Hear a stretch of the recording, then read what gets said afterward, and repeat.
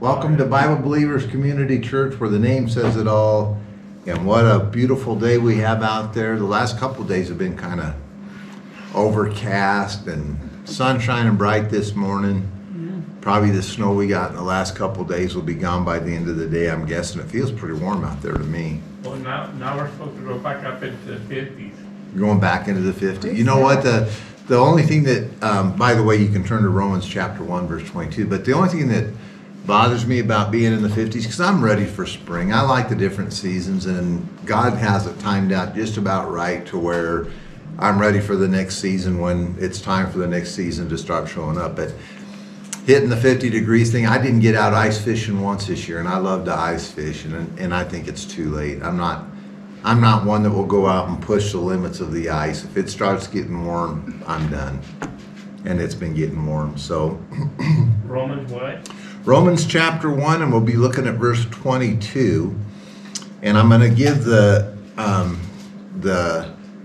editor of the messages two possibilities for a title.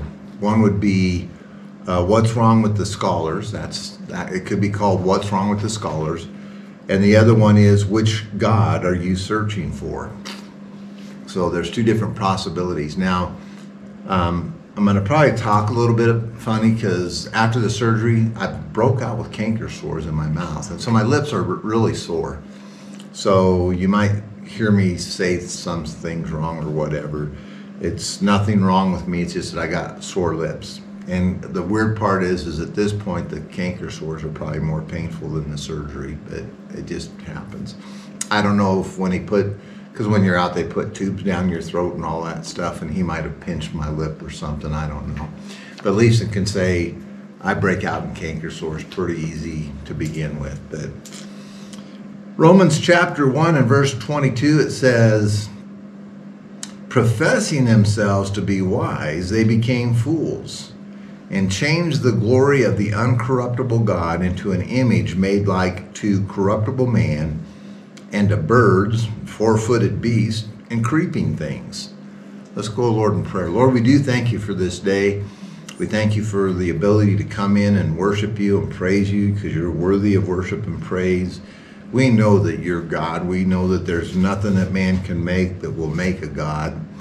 And so, Lord, we pray that you'd be with us here today. We're confident that you are. Your word says where two or more are gathered. And we just pray for your blessing on this message, that your will would be done here.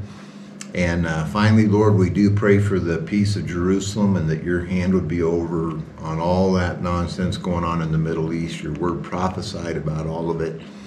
And so, God, we just love you, we praise you, and we count on you to guide this meeting today. It's in Jesus' name we pray. Amen. So last week we were talking about how man's imaginations are not good. And man's imaginations aren't good.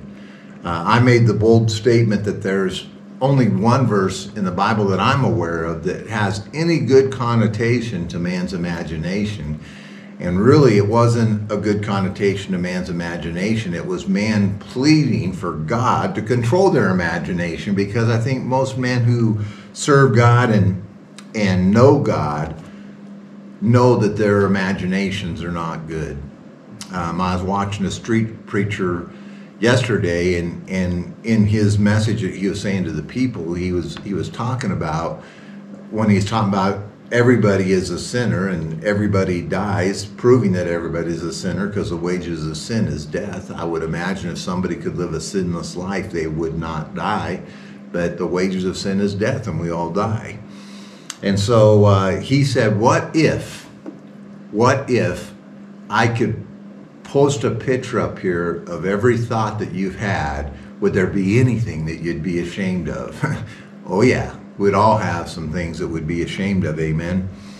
So we asked the question last week, does Satan win? Because Satan thinks he's going to win, and I know that there's a verse that says Satan's angry because he knows he has but a short time, but if you look at the timing of where that statement is made, that's made in the middle of the tribulation. Right now, Satan looks at how this battle is going and he says, I'm winning this thing. And if we're going to be honest about it, and we look at where the world is and what's going on in the world, it looks like Satan is winning this thing. He's not going to win. He's not going to win.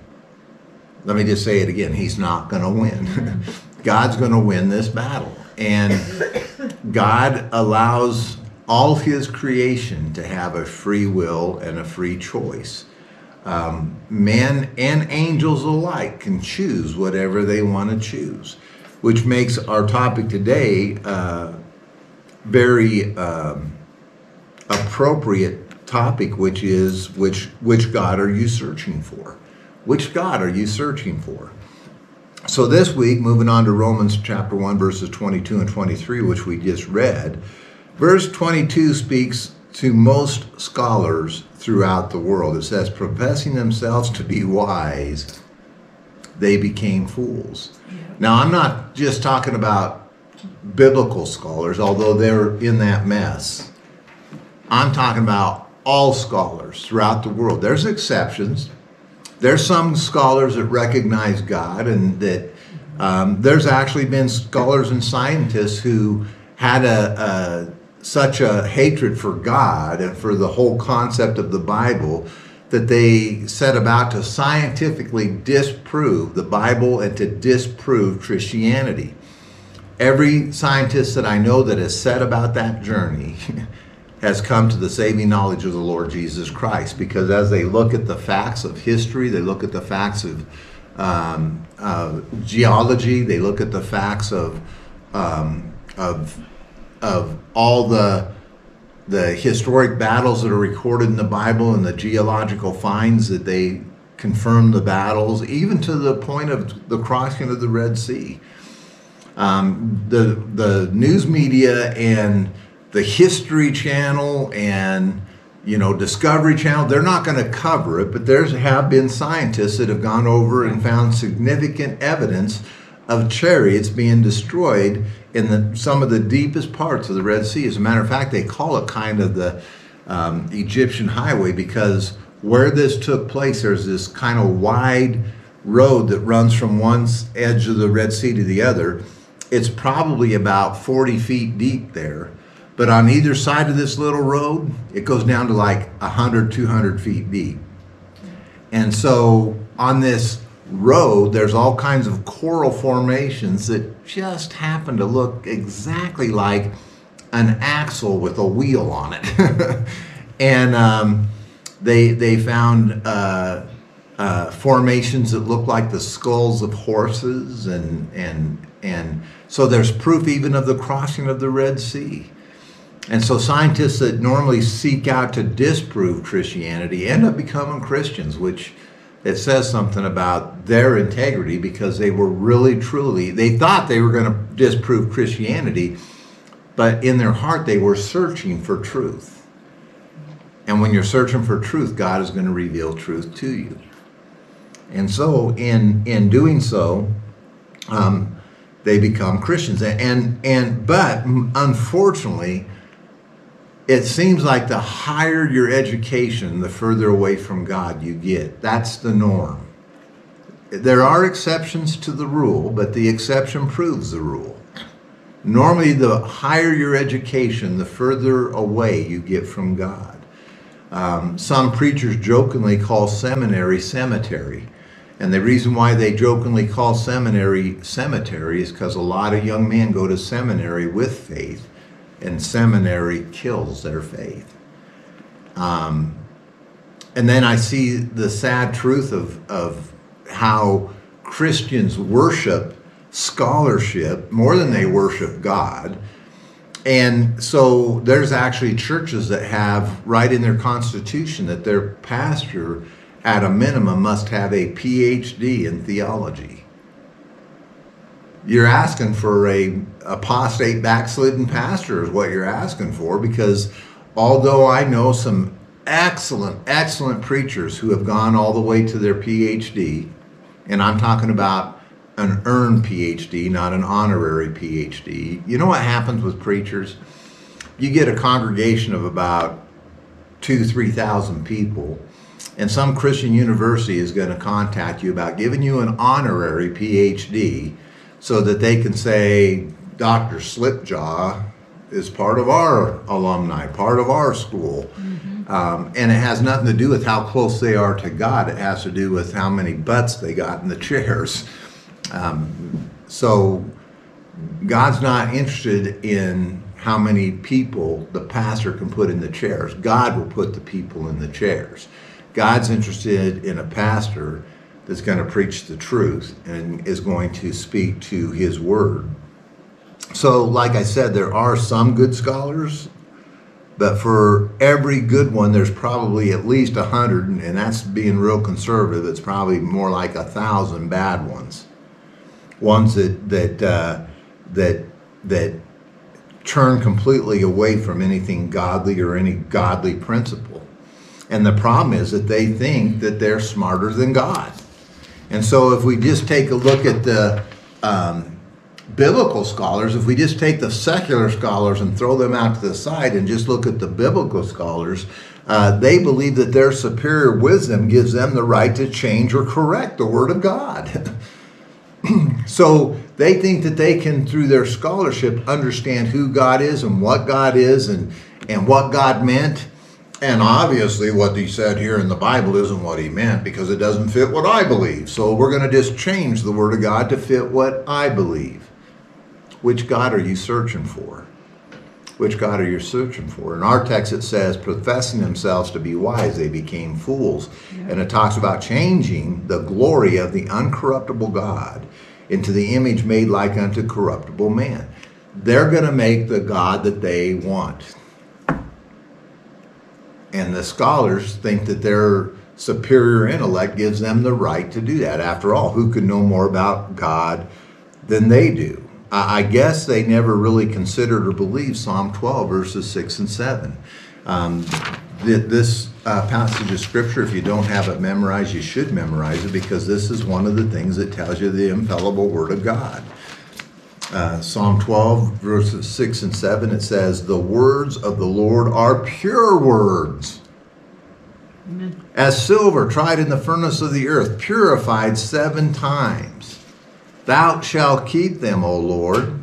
Thou shalt preserve them from this generation forever. So who's going to keep them? Is the scholars the ones that are going to keep them and preserve them? No, God is the one that's going to keep them. God is the one that's going to preserve them. I've seen naysayers and even Christian scholars who say, these people that say they have the one pure, perfect Word of God are idiots. That's what they say. They said, how can God's Word be preserved and pure when it was written by sinful men? Well, you're not considering the power of God. Yeah. And God said either God's a liar or he will keep them, he will preserve them, and they are pure.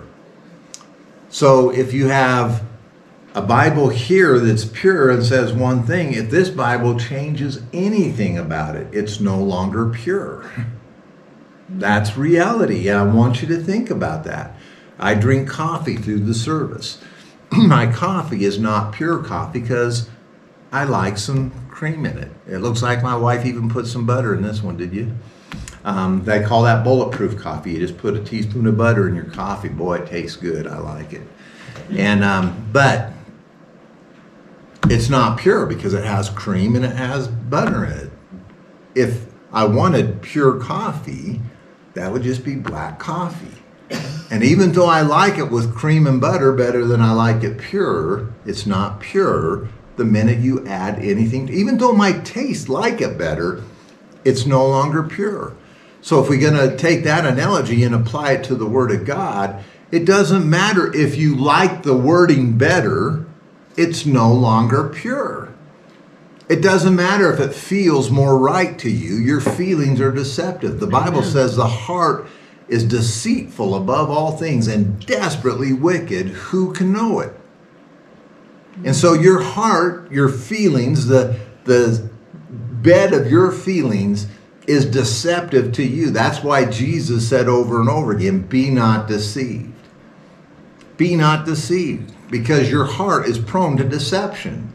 And so it doesn't matter how good it sounds. It doesn't matter whether you like it better. It doesn't matter whether it feels better. My faith is that when God said in Psalm 12, verses 6 and 7, thy words are pure. There's another verse that says thy words are very pure. So it's beyond pure. It's very pure.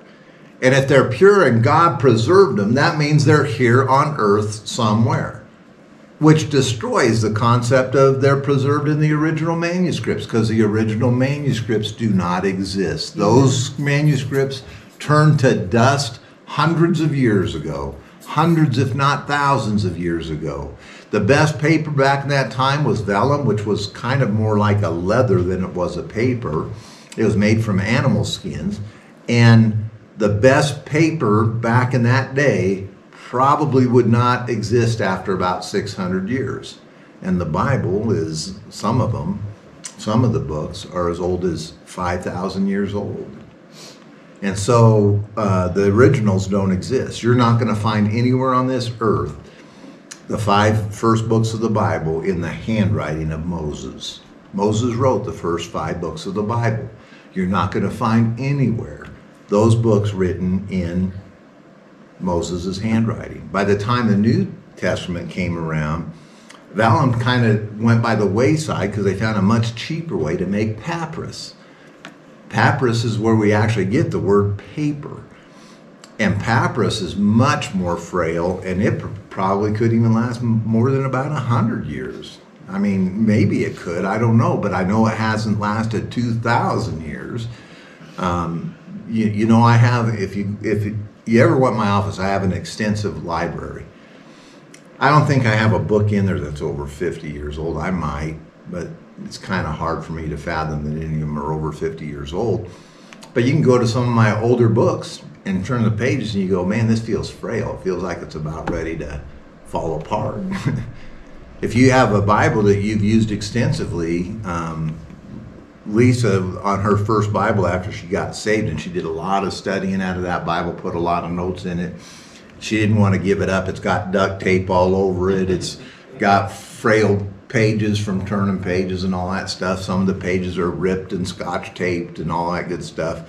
And eventually she said, if I want to preserve this, I got to quit turning these pages. Well, that Bible's not even 25, 30 years old. So it's not that the scholars preserve the Word of God according to our Scripture. It's God that preserves it, and there's a biblical principle that is very sound. If you are wise towards God, you're foolish to the world. So if you're wise to God, the world's going to look at you and say, "Oh, that guy's just an idiot," or "That gal's just an idiot. They don't know nothing. They believe in fairy tales. They believe in nonsense. They believe in things that can't be seen and can't be proven." You know what they call things that can't be seen? They call it faith. And in order to be wise, you have to have faith. You have to believe that God is, and that He is who He said He is.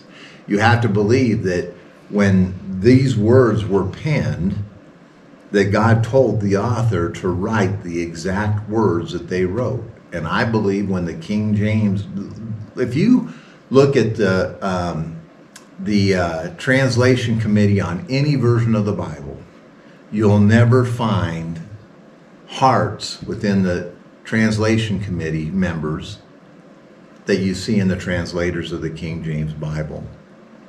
Those men were so concerned and prayerful and fasting and put so many checks and balances in the way that they translated that word. There's never been any work in this world done like it, before it or since it. So what they did is they broke their translation committee into groups and then into individuals. And so as an individual, if I was on the translation committee, I might be assigned 2 books to translate. When I get done with translating, it has to go to my little group within that I'm assigned to. And each one of those scholars look at my translation to see that they agree with what I said, and there might be some minor tweaks that are made based on how they understand the translating process.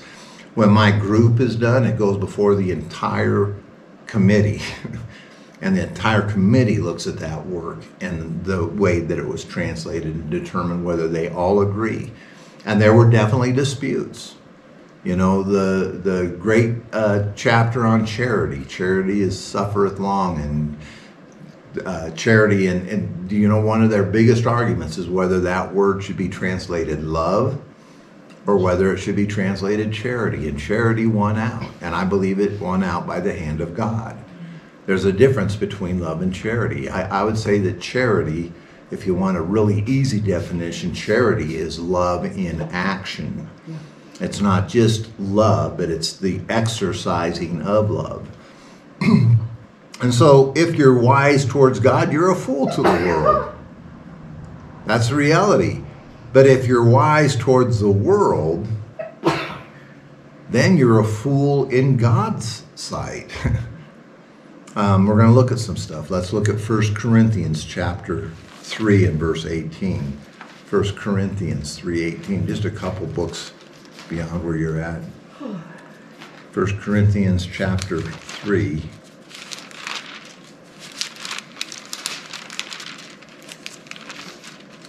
And verse 18. The Bible says, "Let no man deceive himself. If any man among you seemeth to be wise in this world, let him become a fool, that he may be wise. For the wisdom of this world is foolishness with God.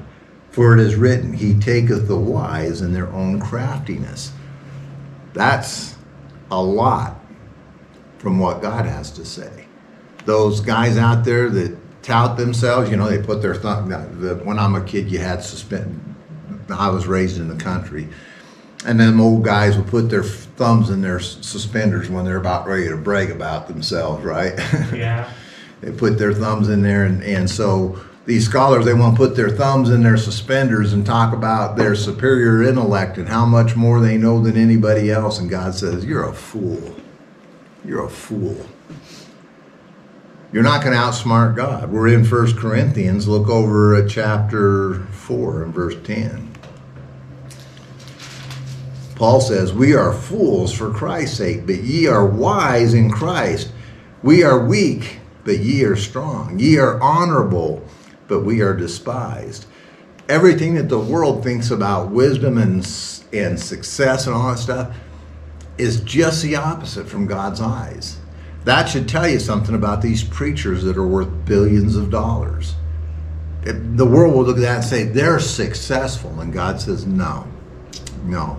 I would guess that most of those rich preachers aren't even saved, and probably a bunch of them are going to hell. You say, how can you say that? Well, first of all, let me clarify something. I didn't say they are going to hell. I said they're probably going to hell. I'm not going to judge their heart. Only God knows whether they accepted Him or not. But this I do know. They strayed so far from the Bible that whether they're saved or lost, heavy, heavy on them. Heavy, heavy on them. You can't compromise the Word of God in order to achieve what the world sees as success, because worldly success is not success at all. You're better to be, you know, the Bible says, seek not riches nor poverty. You know what's perfect in the eyes of God? That middle class, the person that's not dirt broke. And so you see people, I used to have an acquaintance of mine that he lived in a state of poverty, and he thought he was being godly by living in poverty. Little did he know that living in poverty doesn't necessarily please God. God doesn't judge you based on your financial status. God looks at the heart. And if you're wise to this world, you're a fool to God. And vice versa. If you're a fool to this world, God looks at you and says, this person's getting it. They're understanding. The world wants to reject everything that's God. We're in 1 Corinthians. Just turn back to chapter 1 and look at verse 25. 1 Corinthians 1, verse 25. Because the foolishness of God is wiser than man, and the weakness of God is stronger than men. A term that I had to use quite often when I was in business. My wife can attest to this for the most part. I can't say I'm perfect in this, but for the most part, I'm a very forgiving person. And so somebody would make a mistake in business. And through the course of conversation with them, I might forgive them of whatever it is that they've done, but I understand how the world thinks. And I'd always give them a word of caution. Don't mistake my kindness for weakness. It's a world of difference. I'm not weak, but I am kind. And don't think that because I'm kind, I'm weak. If you try to go down this path again, you're not going to like the results. And I think that's how God works with us. God is long-suffering. Don't mistake his long-suffering for weakness. God is mighty. God is the mightiest thing that's ever been. He's the strongest thing that's ever been. And he's always been plagued since his creation of man with mockers. I had one idiot tell me one time, can God do anything and everything? I said, yes. And he said, can he make a rock that's so big that he can't lift it up? Or so heavy that he can't lift it up? Of course, it's a trap question, because if he can't make a rock that's so big he can't lift it up, then he can't do everything. And if he can't lift it up, he can't do everything. And you know what my response to him was? With all Christian charity? I just looked at him and said, you're stupid. You're stupid. When you go to your judgment, we'll see how that argument flies with an almighty, all-powerful, all-knowing God. And you're mocking of him. We'll see how that flies. So, I'm hoping that you notice a pattern that Paul has been giving us throughout Romans chapter 1. And he has been giving us a pattern. It starts by making a statement, and after the statement is made, he explains it in the next verse. If you look through Romans chapter 1, he'll make a statement, and we're seeing this in Romans chapter 1, verses 22 and 23. He makes a statement, and then the very next verse, he explains that statement that he made. He explains how that is. And so in our thing, he makes a statement, professing themselves to be wise, they became fools. And in the very next verse, he explains how that happened. And changed the glory of an uncorruptible God into an image like unto corruptible man, made like to and unto birds and four-footed beasts and creeping things. And so that pattern, if you go back and read through Romans chapter 1, you're going to see that pattern consistently. He makes a statement and then he explains a statement in the very next verse. And so think of the implication of what Paul just said. The implication's significant in the time that we live in. It may not have been so significant back in the time when Paul said it, but it's definitely significant in the time that we live in. Because basically what this just said, verses 22 and 23, it basically just said anybody who believes or teaches evolution is a fool. Amen.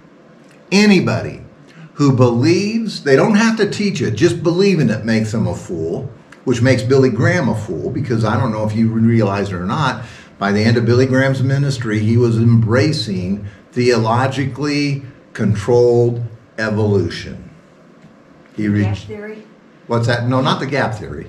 He believes that God's creation, that God controlled the evolution of man and all that stuff. So it's a compromise. And compromise is never good, Miss Edna. We've talked about that many times. Compromise is never good, but it's a compromise with the scientific world so you don't look stupid. What is the Greek afraid of? The Greek seeks after wisdom. They don't want to be looking stupid. And so as Billy Graham climbed the echelon of world respect, he loved the praise of man more than the praise of God. And evolution was becoming more and more significant in history at the time that he was a young man. And so in order not to look stupid to the scientists, he believed in God-controlled evolution, that evolution is real, but it's just a divine God-controlled evolution, which is nonsense. God made every creature after his kind. Nothing evolved from one thing to another. Yes, ma'am. Well, you know, I get this publication that has a lot of books in it, you can buy these books, a lot of books. Would you believe there are books against the Bible and against Christ, there's more than one book. People write books about this. Oh, yes.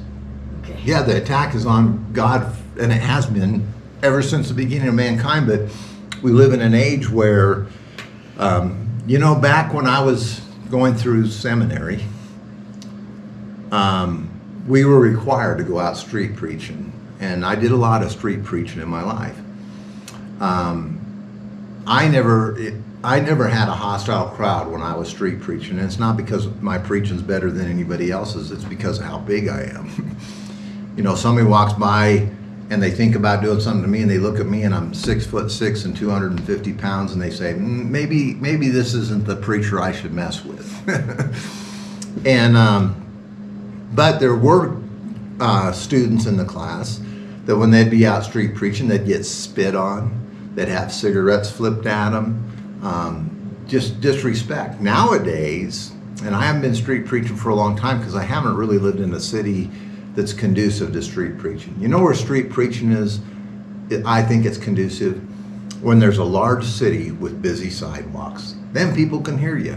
If I went to downtown Alamosa and started street preaching, I'd be lucky if there'd be like 3 people that walked by me in the time of me preaching for maybe an hour. It's just not a busy downtown area. It's not.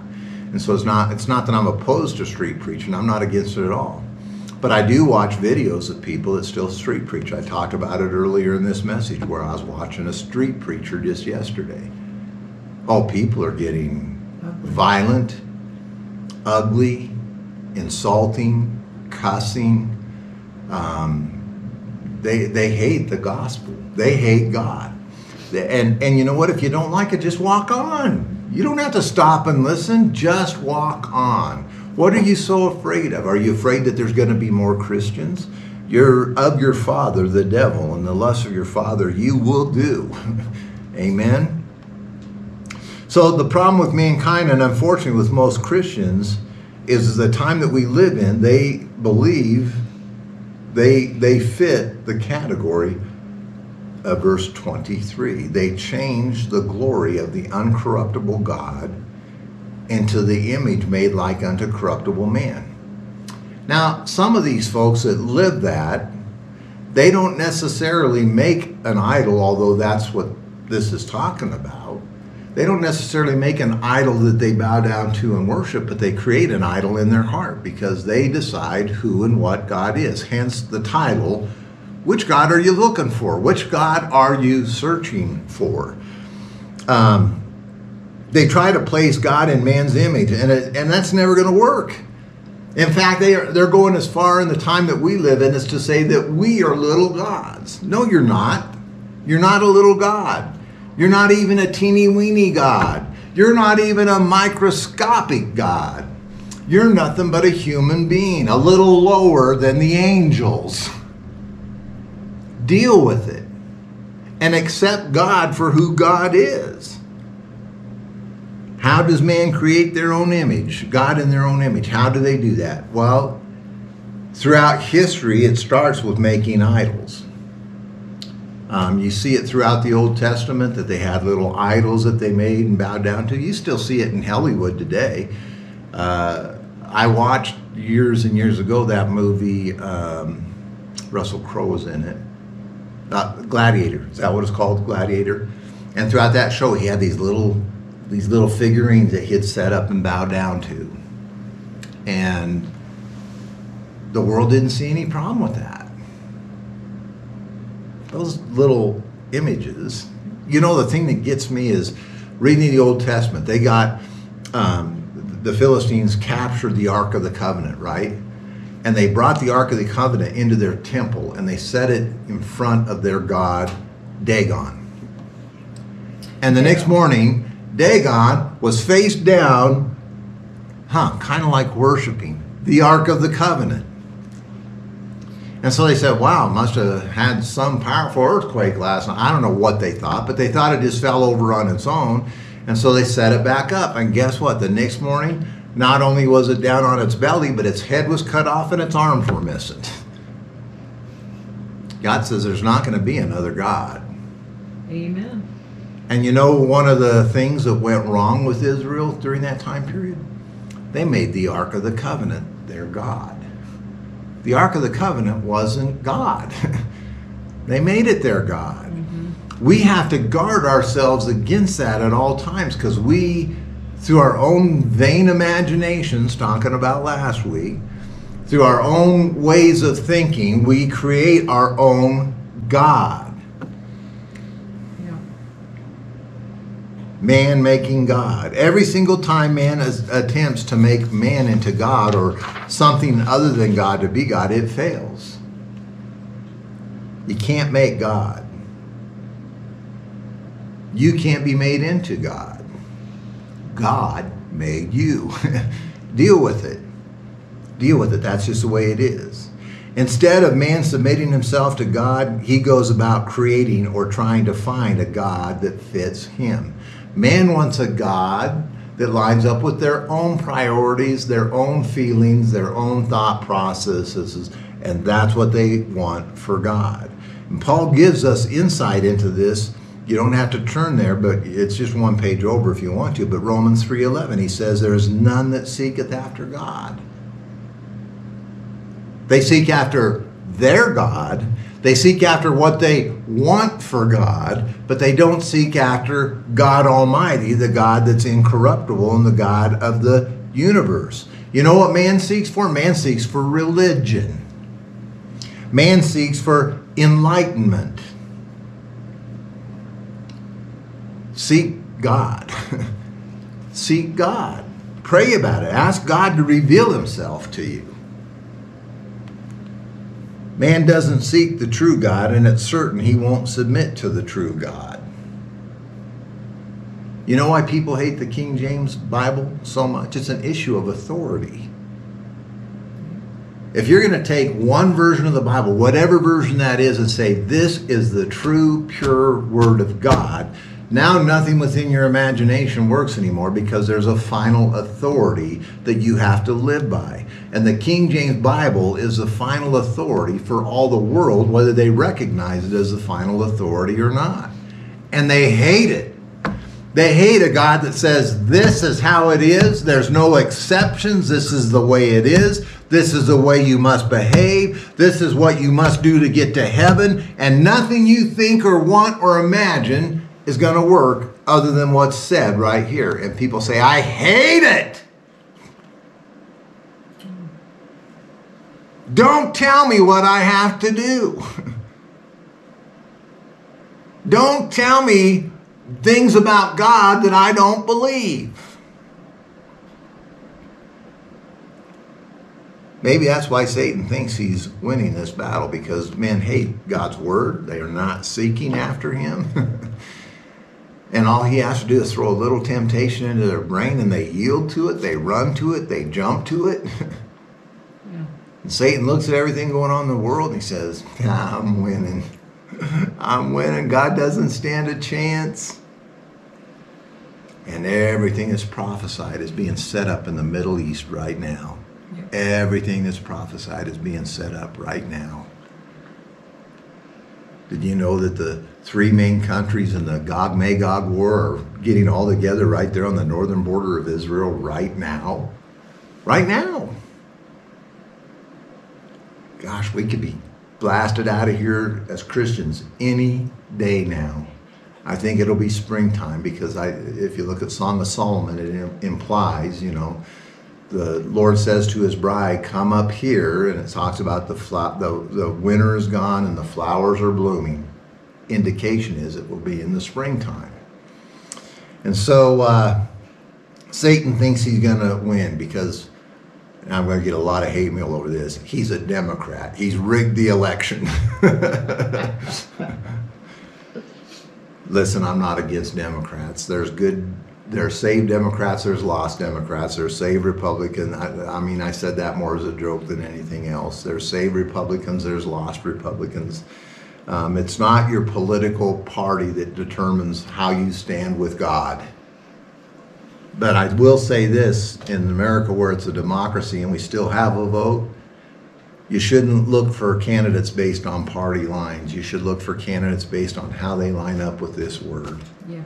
That's what your determining factor should be.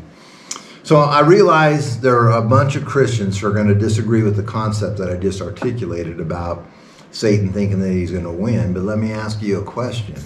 And beyond that, everything that we've talked about.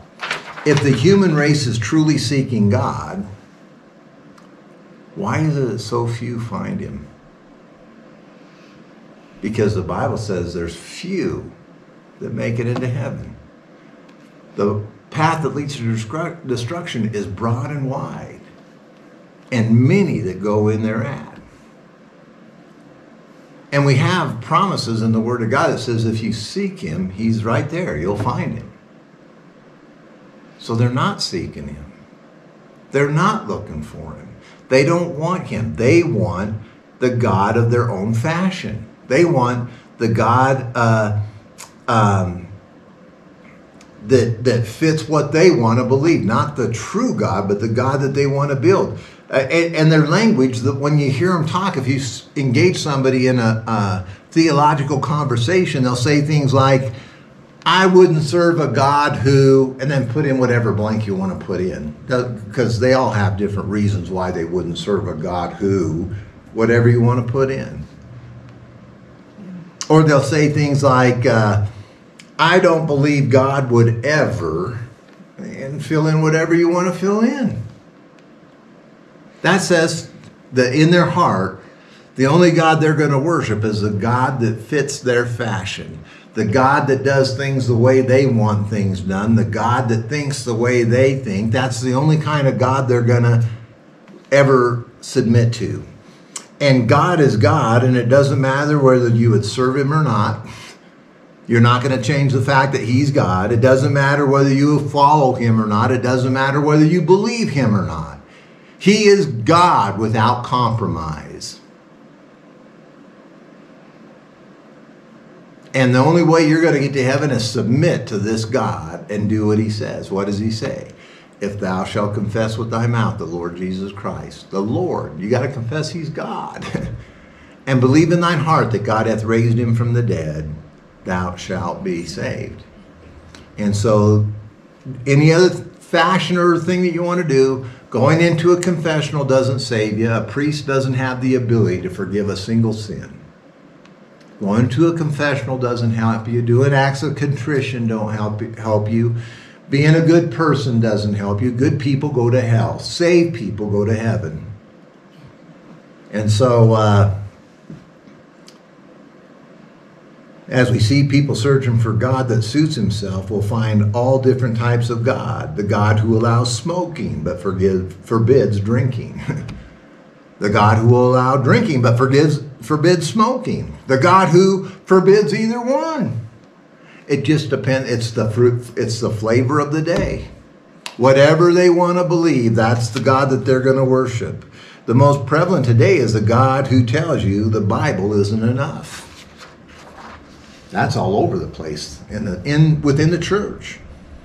They'll say you need the traditions, not just the Bible. You need to know what man has done throughout history. You need experiences. You'll experience things in your life.